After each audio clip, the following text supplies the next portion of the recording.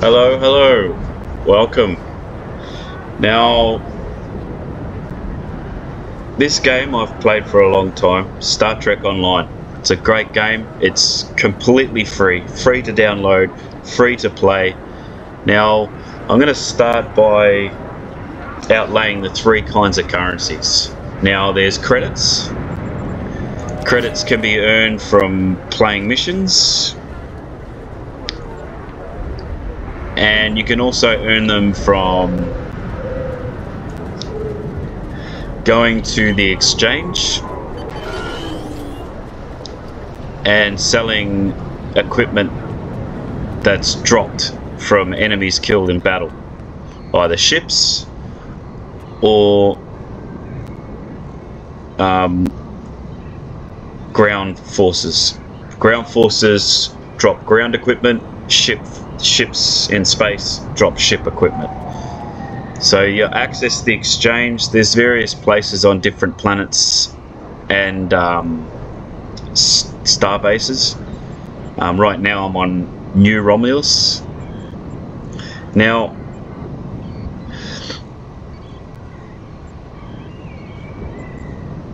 one way is to learn a particular item, know what it is, search for it. And some particular items actually fetch quite a good price. So if you go to that item, you search it, and you see a whole bunch of them that are selling for expensive, sometimes you might find randomly someone who's just trying to get rid of it. They've undercut the price. So you take that one, if you have enough credits, and then you relist it at higher than the price you bought it, but just under the price that everyone else is selling it at. Now the hope there is that if you can do that enough times, you'll end up getting credits in the millions, because some high ticket items that are sought after, they cost a lot of credits.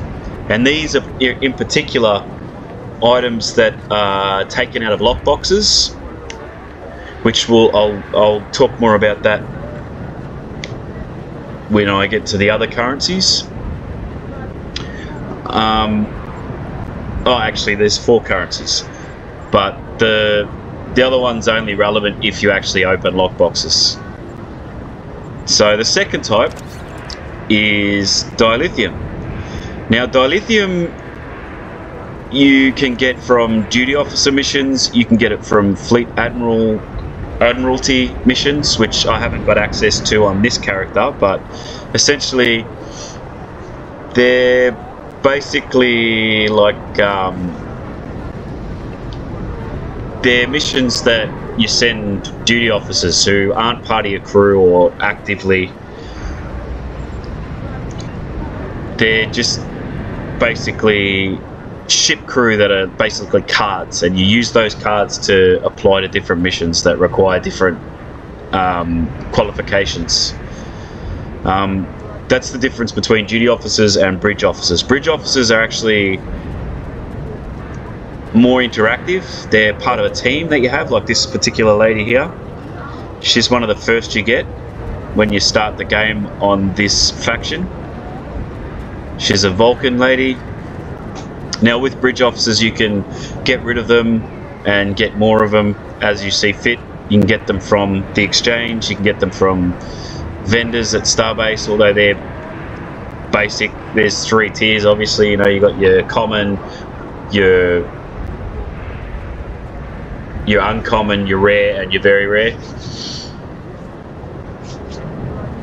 With equipment they have an extra level which is ultra. The equipment's the same: common, uncommon, rare, ultra rare, very rare, and then ultra rare. And the colors are grey, green, purple, grey, green, blue, purple, and orange, which is pretty much the case for most role-playing games. And I realise that this is boring. I'm not doing a lot. I'm just running around. So to finish it off, I will tell you quickly about Zen. Zen is a currency that you have to pay real world money for. Whatever country you live in, the currency that you use has to be figured into US dollars, and that is currency that this currency, Zen, you actually have to buy with real world money, whether it's through PayPal, credit card. Unfortunately, for a lot of people who don't have the patience or the time to grind and get their own T6 ship that's account wide unlocked, they just go ahead and buy it. But I wouldn't recommend that. If you have the patience, you can grind. Now this is what I'm going to show you. Grinding for ships.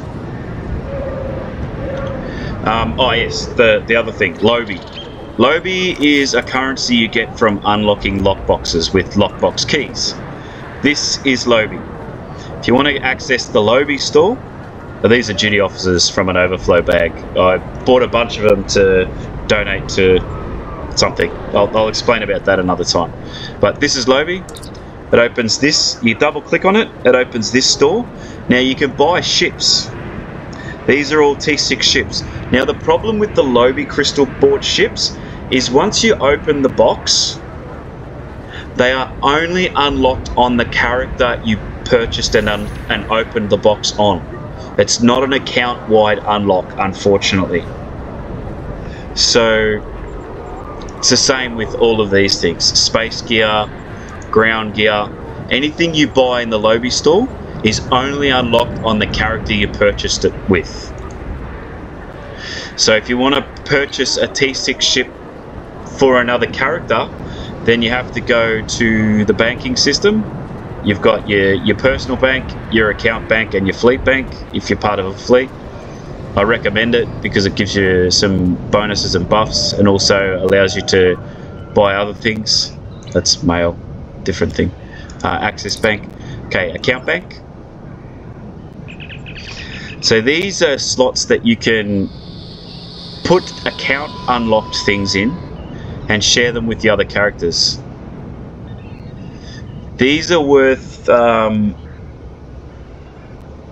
utilizing when you, if you are into crafting things like ship equipment, really good ship equipment. Now, that being said, there is another way to get a T6 ship that's account-wide unlocked that's free. Unfortunately, it takes a bit of grinding. So here's what I'm going to do. Open this tab. Go to events, and you look for an event. Now these are regular things. If you don't see one that enables you to get a ship, a T6 ship, then just wait and one will come up. At the moment one's running, it's kind of midway through. If you got onto it right now, you could probably join it and play it. So what you do is you click one of these options. There's new missions that you can play. They tend to take a while because the newer missions are really quite long and involved. So, or you can just do a task force operation. This one's a good one. It's just a shoot and scoot. Join TFO. It'll come up straight away because everyone wants this. Everyone's participating, so there'll always be teams available to join. It's a group co-op mission, and you just wait, and surely enough you'll beam up.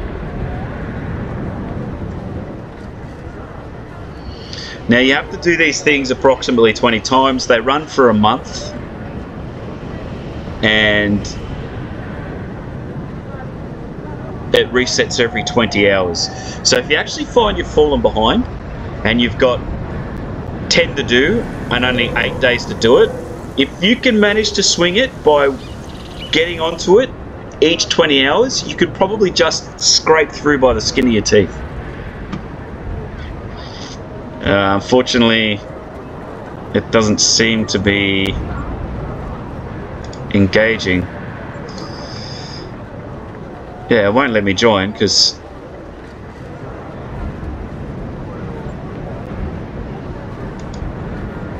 Oh, there we go. Bit of a delayed reaction. Do your job, man. Do your job. Alright, so here we go. Now, this is from an episode of The Next Generation where Captain Picard ends up being captured and assimilated by the Borg. It's zombie apocalypse introduced to Star Trek. Attention all hands. This is Admiral Henry. The Borg are en route to the Sol system. Starfleet forces will make our stand here at Wolf 359. We'll do all we can to stop the Borg. More importantly, we'll mitigate our losses as best we can. Protect Starfleet vessels and personnel whenever possible. Okay. The Borg cube is powerful. Destroy as many of its weapons as possible to reduce its power in combat. Be advised, the Borg can regenerate lost weapons over time. Be mindful of this out there. Okay. We've received reports that the Borg try to capture ships. Ah, shut up! God, man can go on. Alright. So with this, these are your bridge officers. When you have enough, you can set up a ground crew team, like an away team, that's got crew members that are best suited for ground operations, and a bridge crew team. Your bridge crew team, you'll want team members with specific space traits that are specific to space. Like, not just your these thingies.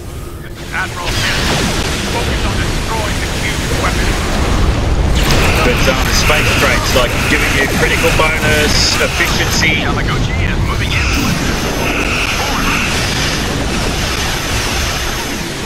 Piracy is another one. Salvage. They're all bonuses that enable you to get an extra ability in space.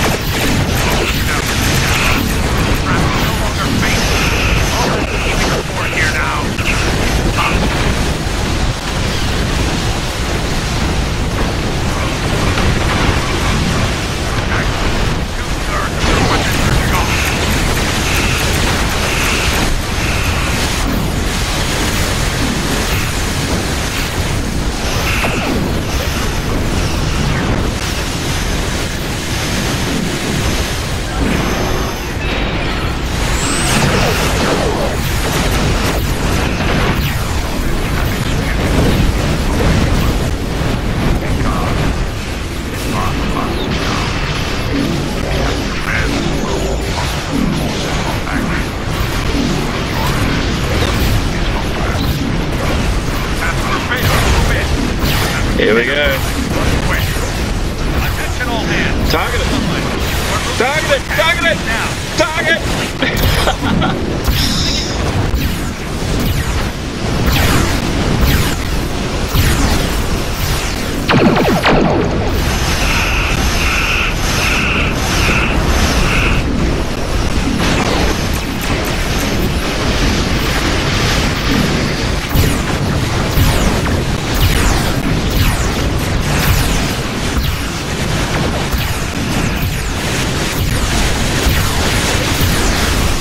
Oh, there's another one.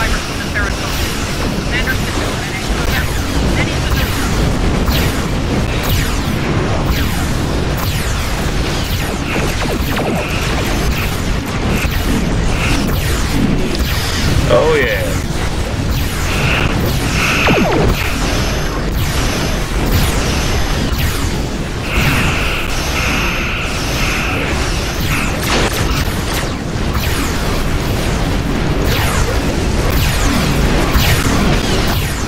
What happened to that one?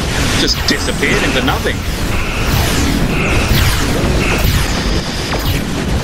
Now when you play these task force operations, you'll find that some people, you'll look at them and they've just got these super powered ships that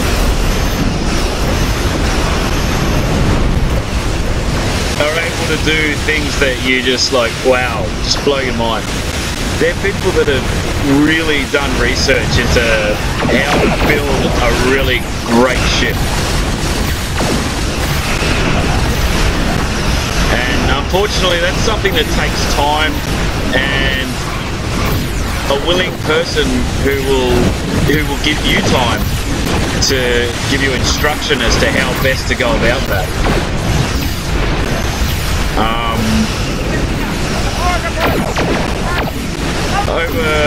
Over the course of some videos, I'll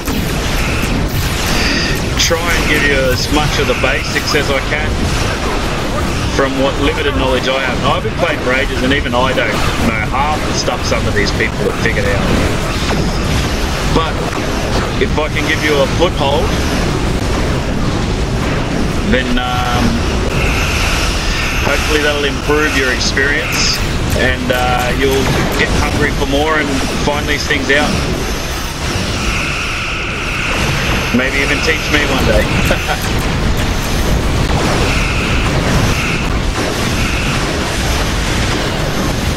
Oh, I'm getting ripped apart. Oh no, oh no.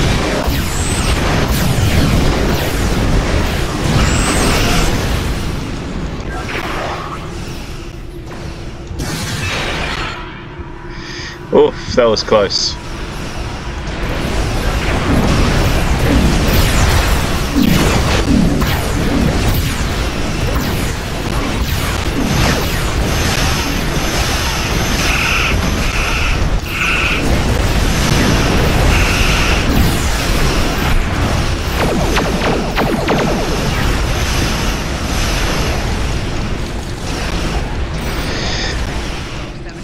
Phew. That was bad. That was really bad.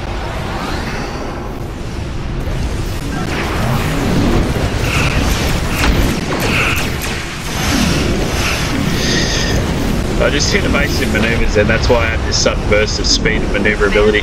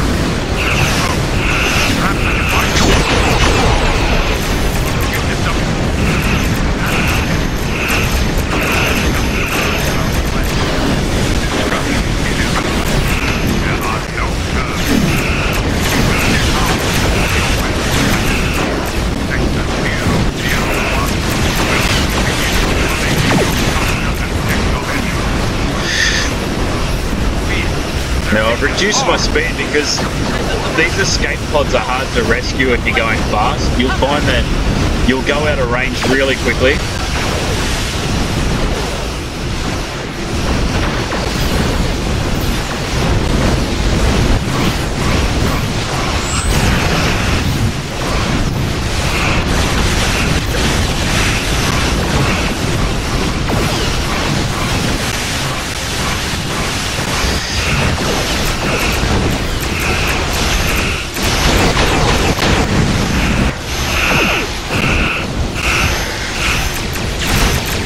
Another tip for young players, torpedoes don't do much damage for the most part if you haven't dropped their shields first.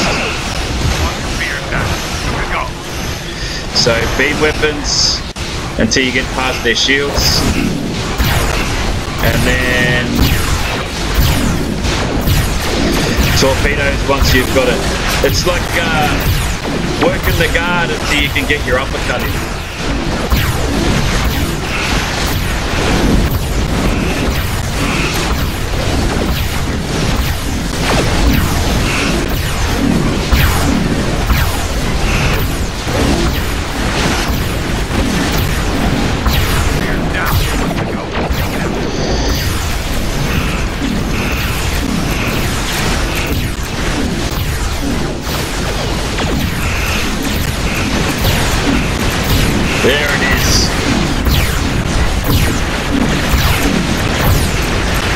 Cool.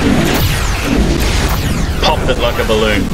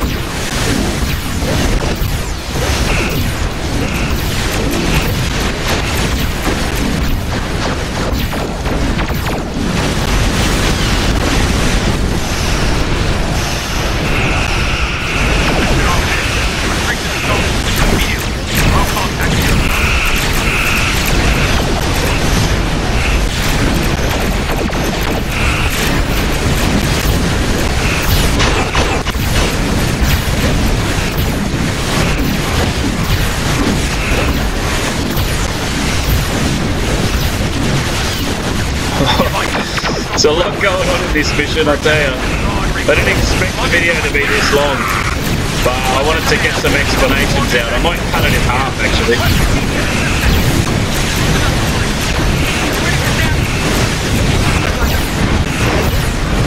Oh, wow. So much going on.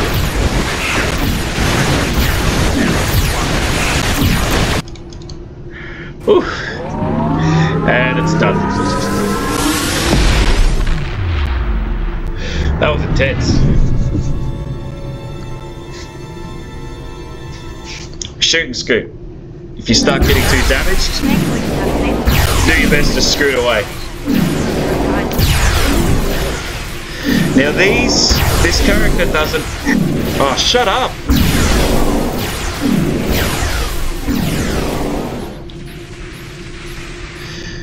You done? Okay, now I can hear myself think.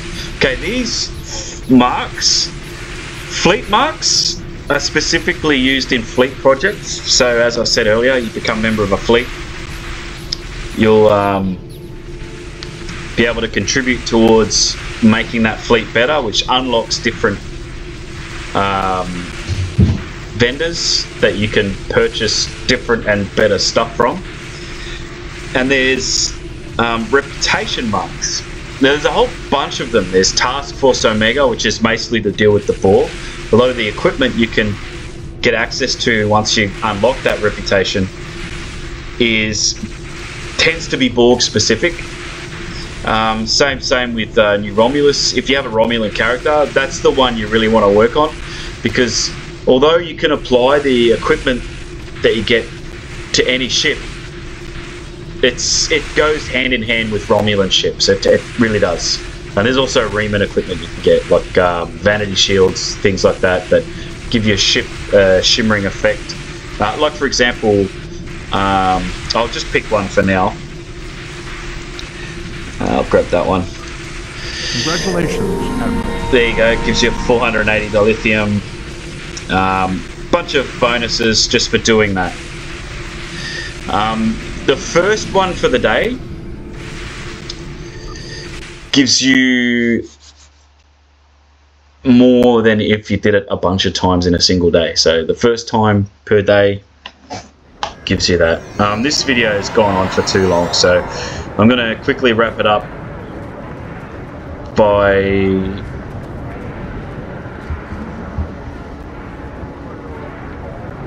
saying that there's a lot to this game.